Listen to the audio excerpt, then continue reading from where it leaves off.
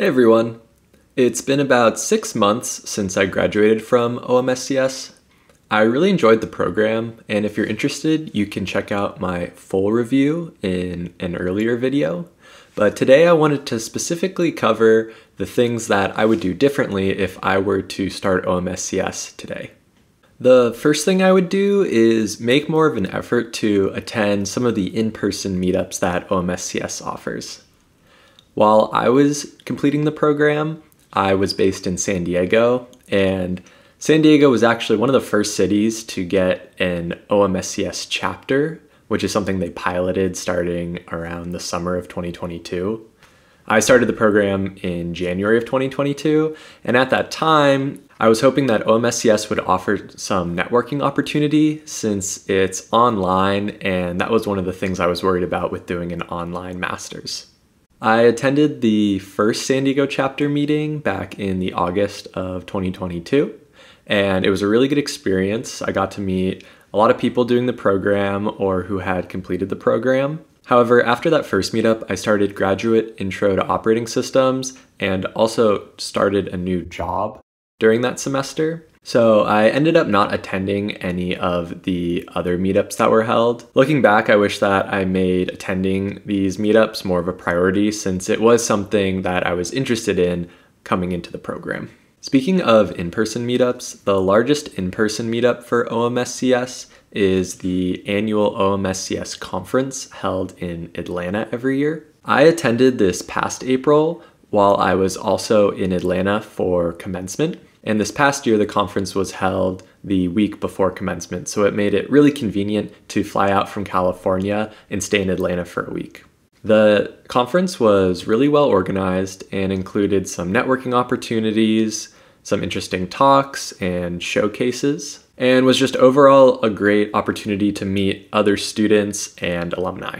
I understand that it's not something that everybody can do, but if you're local to Atlanta or you have the time, I would definitely recommend it. Speaking of networking and getting to know other students, the third thing that I would do if I were to start OMSCS today is join more study groups. While I didn't attend any more meetups through the San Diego OMSCS chapter, I did meet someone else who was taking Graduate Intro to Operating Systems the same semester that I was through that Slack channel, and we actually met up to study for the midterm in person. This was another great opportunity to get to know a fellow student, and it definitely helped me prepare for that exam. Fast forward to my last semester in OMSCS in the spring 2024 semester, I also had a study group for graduate algorithms. This study group consisted of myself and 5 other engineers, all of whom were very experienced and worked at big tech companies, and it definitely helped having them in that class.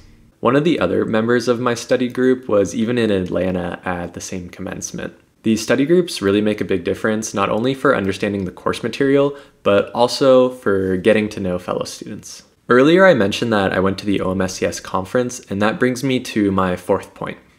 One of my big takeaways from the conference was that the OMSCS administration is really trying to make an effort to make it easier for OMSCS students to get involved with Georgia Tech research. I had waited until the second half of my OMSCS journey to start exploring research opportunities, and by that time it felt a little too late. OMSCS was already offering VIPs, or vertically integrated projects, which were semester-long projects that you could substitute for up to 2 courses. But these were predefined projects, and I spent a few semesters considering doing one, but I never found one that really aligned with what I was interested in.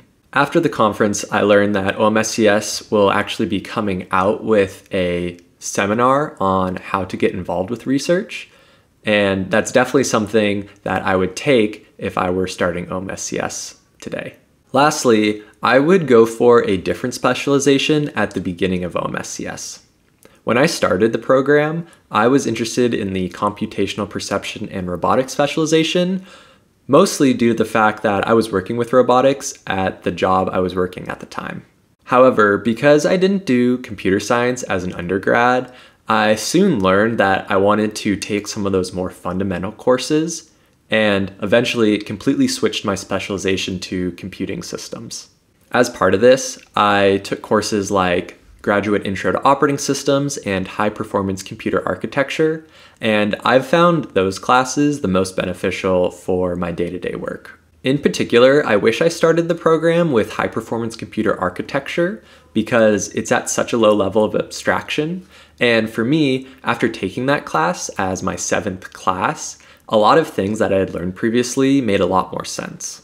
If I started again today, I would continue on with courses like Graduate Intro to Operating Systems, Computer Networks, and some of the other courses in the Systems Specialization. Starting with these more foundational courses would have helped me make more informed decisions about the electives that I took. Looking back, I really enjoyed OMSCS, but there are definitely things that I would have done differently. I hope that some of these give you ideas for how to make the most out of your OMSCS experience. Thanks for watching, and I'll see you next time.